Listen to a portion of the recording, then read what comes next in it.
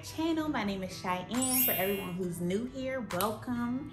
And in today's video, we'll be doing a DIY project, and you know your girl love a good DIY project.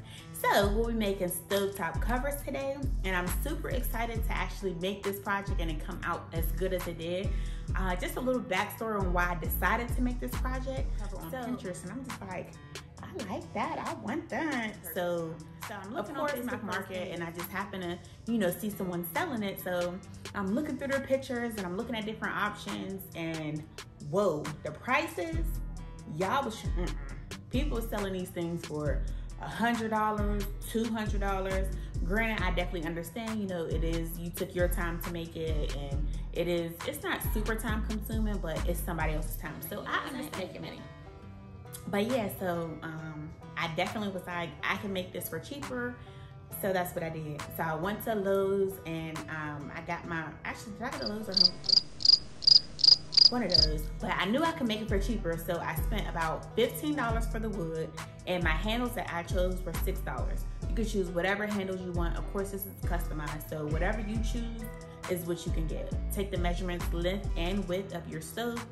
This is for electrical top. So if you have a gas top, there are ways that you can make them, but this video is specifically for the flat surface stoves.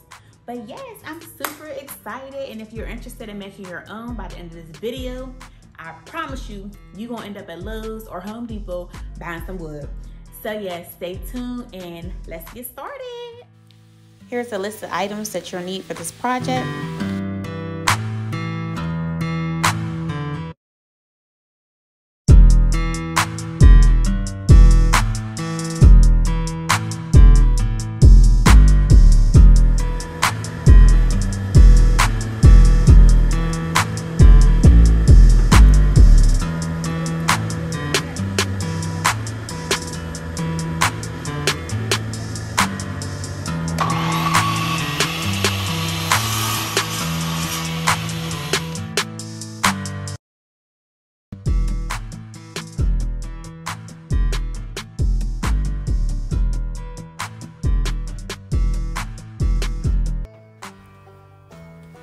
In this step right here, all we did was use a piece of tape so we can measure where we need to put the holes to screw in. So we know where to screw in the handles.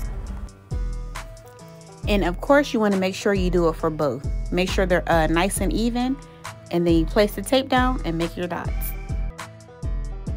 You want to use a drill bit and drill those holes. I decided to use spray paint instead of wood stain just because I didn't want to sand down the wood. And I also spray painted these panels first because these are where my handles will go.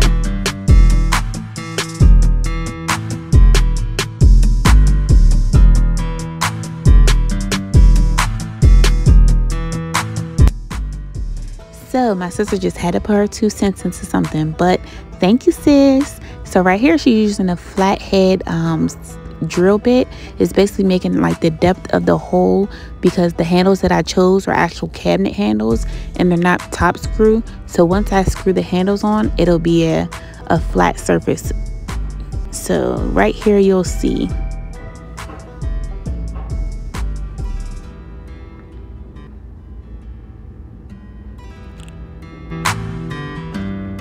So it's nice and flush.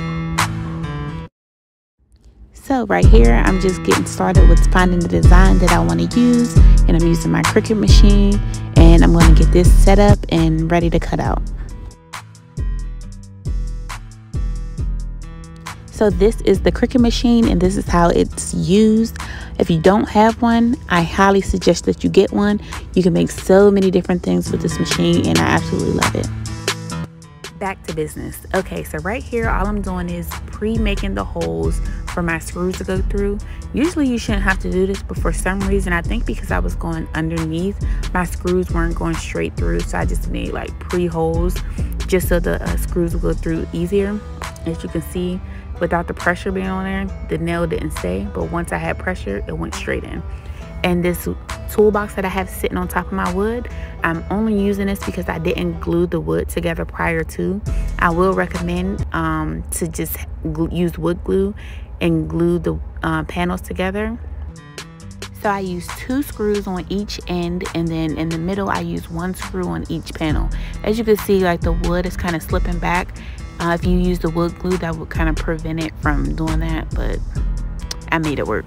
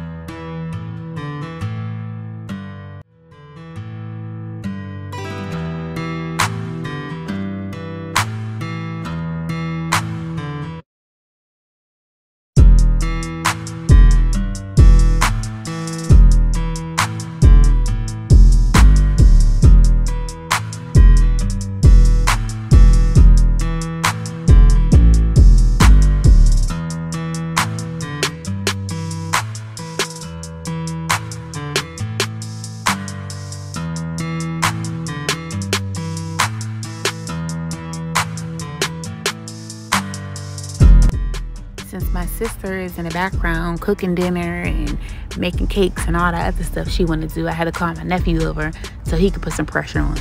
But after all of that, we are just about done.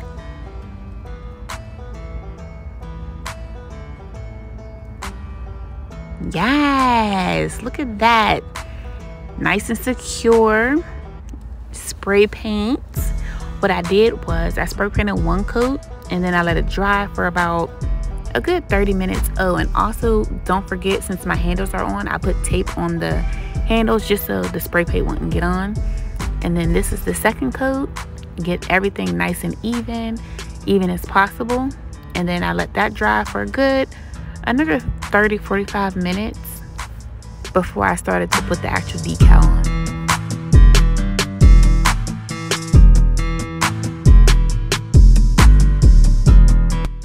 This is the decal that I cut out using the Cricut machine.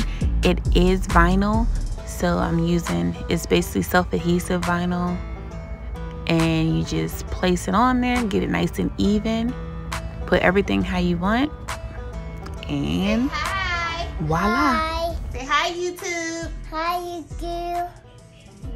You got anything else to say? What you want to say? I know. Say bye. Bye. Say follow my auntie's channel.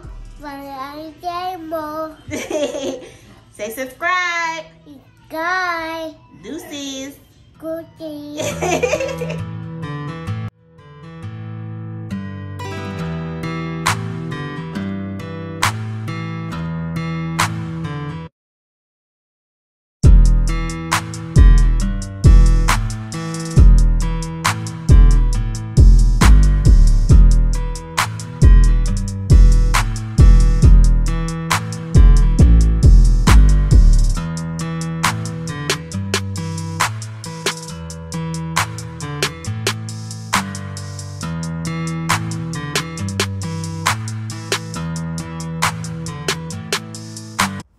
So next I'm going to use Mod Podge. You can get it from Walmart, Michael's, or any just local craft store. And basically I'm using this as a sealant. And I was just going to do where I put the vinyl, but I ended up doing the entire thing just so it wouldn't have an outline or anything like that once it dried.